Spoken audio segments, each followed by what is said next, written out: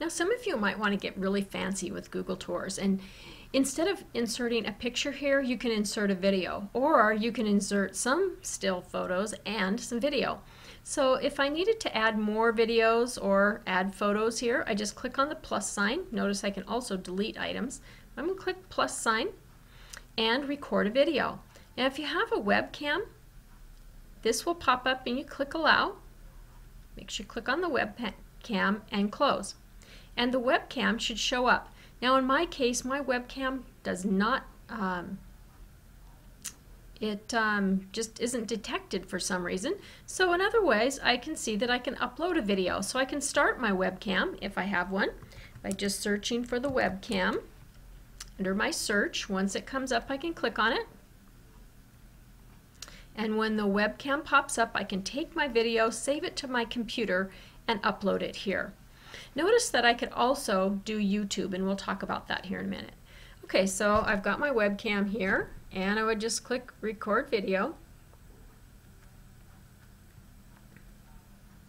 And it's waiting, and now it's doing its thing. It's taking a video of me. I could be talking all about my topic and hopefully have my notes ready. And when I'm done, I click done. If I have to save my recording, notice that I could save it to my photos and videos, save it to YouTube, whatever, but YouTube isn't going to work at school, so I'm just going to click save.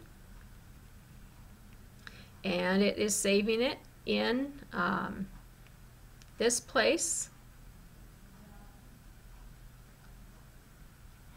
Webcam Central, record videos. So there it is.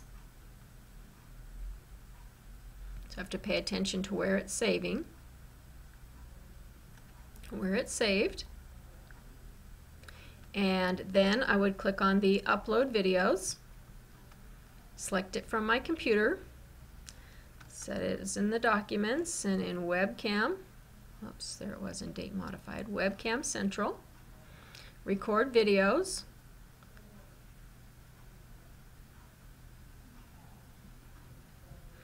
And I can double click on it or click open, and it will be uploaded to my Google Tour.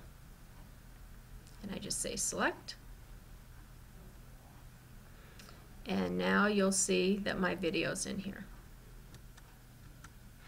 Another way to add a video would be just to take it with your cell phone or something and put it onto your computer, and then again use the upload here and upload videos. So that's getting fancy. It's not required, but it's something that you might think about.